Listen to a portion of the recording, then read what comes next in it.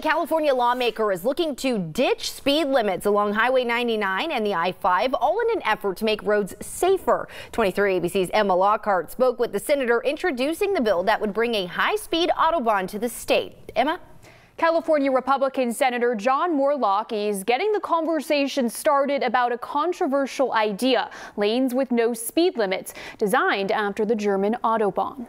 Imagine being able to drive as fast as you wanted without the risk of getting a ticket. It's a reality for drivers in Germany with the high-speed autobahn, a freeway with no speed restrictions. And California Republican Senator Moorlach from Orange County is looking to bring the same concept to the state. I think half the population is really nervous about going fast and are, kind of guarded and concerned about safety concerns.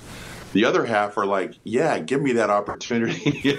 I want to be able to go quickly. Moorlach introduced Senate Bill 319 Tuesday.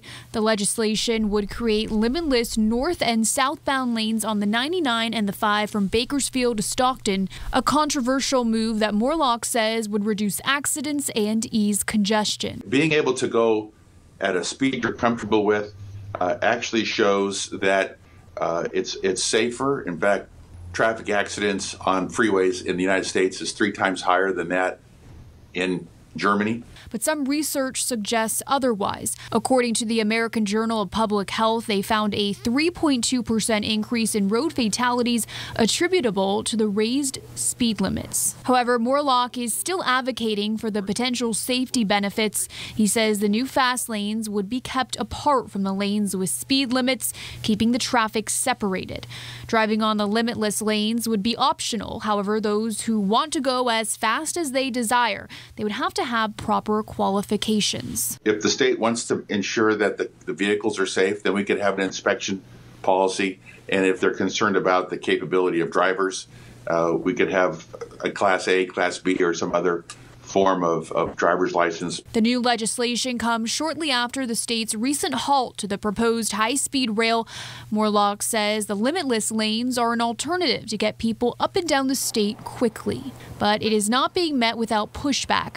Moorlach says many people have voiced concerns about safety and the logistics of getting drivers qualified to drive full speed. What about qualifications? What about the caliber of the vehicle? What about whether or not you're really saving greenhouse gases, which is something we're concerned about.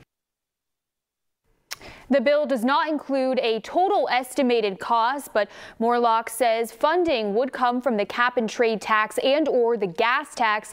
Moorlach says the bill is most likely headed to the Senate Transportation Committee first, where it will be voted on. In studio, Emma Lockhart, 23 ABC.